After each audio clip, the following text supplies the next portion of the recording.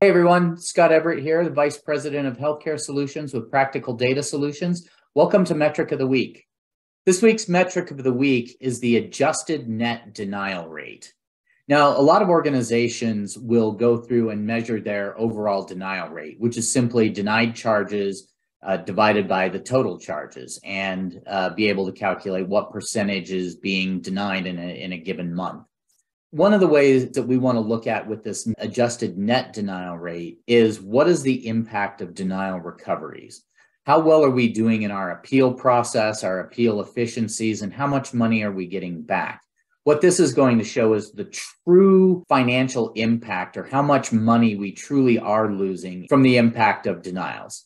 So the way you would calculate this is to take your overall denied charges, add back in the recovery amounts or the payments that come in after the denial, and divide that by your total denied charges.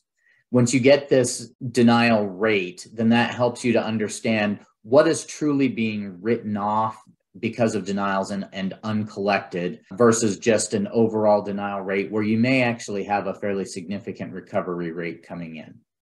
Data can be challenging. If you have any struggles in your organization with data or analytics, PDS specializes in helping organizations be successful in these areas. Please feel free to reach out to us. I'm Scott Everitt, and thank you for joining us today.